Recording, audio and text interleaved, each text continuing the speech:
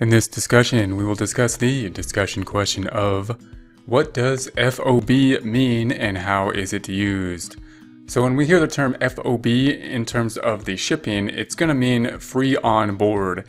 Now, free on board is not the term that we really need to understand when we see FOB because it's usually in place when we see it in terms of FOB shipping point or FOB destination.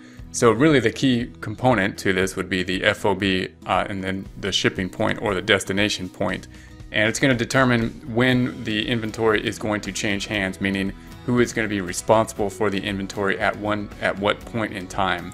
So if we're talking about FOB shipping point, that would mean that if we had the seller here and the buyer here and the shipment point of shipment was here to get it over to here, then we're saying that the shipping point, it's going to transfer at that point in time from the seller to the buyer at the point in time of shipment.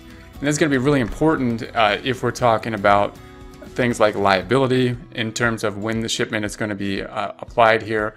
And it can also determine who is probably paying the cost of the shipment. Obviously, if the transfer has happened at this point in time, then it's likely that the buyer is paying for the cost at the shipping point, and therefore is going to need to include that cost in the cost of the inventory. On the other hand, if we're talking about FOB destination, that means that we're exchanging the inventory at the point in time that it reaches the destination. It reaches, basically we can think of the warehouse or something on the other side of things. So we have the seller over here is selling something, and it's not going to change hands in terms of us recording it until it reaches the destination.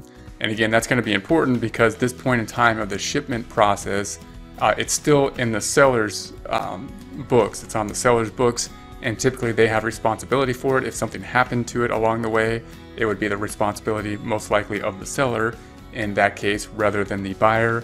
And then when we get it over here on this side, it's most likely the fact that we possibly did not pay for the shipping, most likely in that case, and therefore wouldn't have the issue of including it in terms of the inventory cost. So when we see FOB, if we see an essay question related to it, we want to remember it's free on board, but more than just knowing that component of it, you want to be able to expand on that and say, what does it mean in terms of FOB shipping point versus FOB destination? Why is that important? And be able to explain the transfer of the inventory and the issue of the costs of shipping and or loss or an insurance type of loss of the inventory, who's be responsible for it at during the shipping process, are some key components related to this term.